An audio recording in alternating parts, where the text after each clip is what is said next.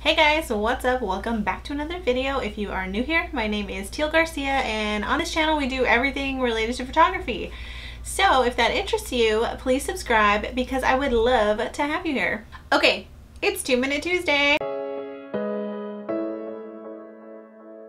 It's been a minute since I've done a 2-Minute Tuesday, but today's 2-Minute Tuesday video is all about things you need for photography. It's kind of vague. This is for the person who's like, I want to be a photographer, like what do I need for that? The first one is a reliable camera. This is very obvious.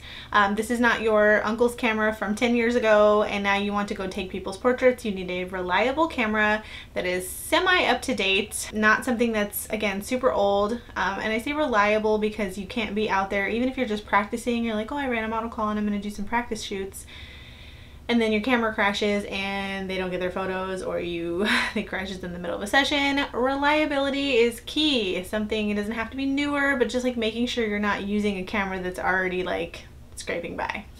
Good lenses or two. So I am a big believer in not using kit lenses. So I think that if you want to be a photographer or you plan on running a business eventually, getting lenses that are maybe prime lenses or just upgraded lenses that did not come with the kit of your camera. It didn't come in a box all together with your camera. They're just not that great of lenses. I have a whole video on like what kind of camera and lenses to buy.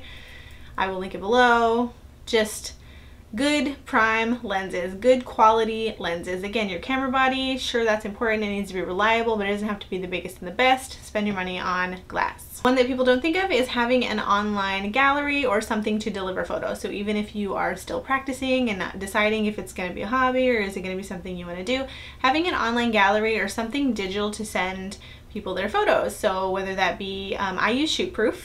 I will link it below. They do have I think I paid like $20 a month and I get like 5,000 or 10,000 photos a month for $20, but they also have a plan that's 100 photos and it's free. So as long as you only have 100 photos uploaded. So when I was learning and I was only maybe sending people like 10 or 15 photos from the little shoot that we did, I give you a whole bunch on there, and then by the time I needed more space I could delete those first ones. But yeah, they do have a free plan. The paid plan's better. You get a little bit more stuff with it, and obviously you get a lot more storage, but you can customize the galleries. It's wonderful.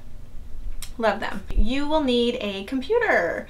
Obviously, that's a thing. However, there has been people that don't have a computer. They're like, well, I edit on my phone. Okay, that's cool. If you've guaranteed that this is just going to be a hobby and you're doing it for yourself, cool. Are you going to edit a whole session of 500 photos on your phone? Probably not. So I recommend having a computer, but not just any computer. You need a computer that is capable of running the programs that you need to edit. You need lots of RAM, you need a fast processor. You cannot just buy a $400 computer and make it work. I'm sorry, it'll work at first, but it will not. That's probably your biggest investment will be, besides camera, obviously, besides camera gear, a really good computer to edit on is going to be your biggest investment. I'm not super computer savvy. I did just get a new computer, so I will link that video below, and I kind of talk a little bit more about computer specs and what I looked for when I got a new computer. So that video also linked below. Here we are at our very last one, and that is the editing programs that you need. Just stick with the classics, stick with Lightroom and Photoshop. Like, you can go and spend time learning other ones,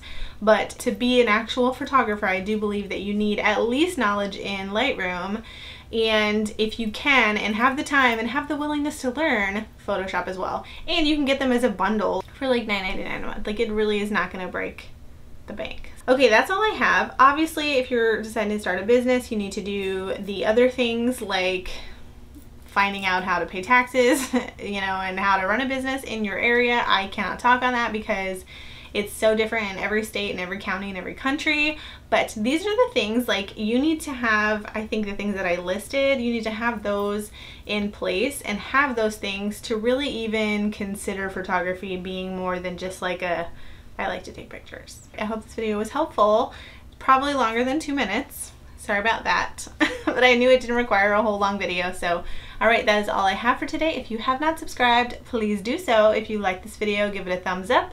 If you have any questions about anything that I talked about, ask me in the comments and I will be sure to answer. That's all I have for today. I will see you next time. Bye!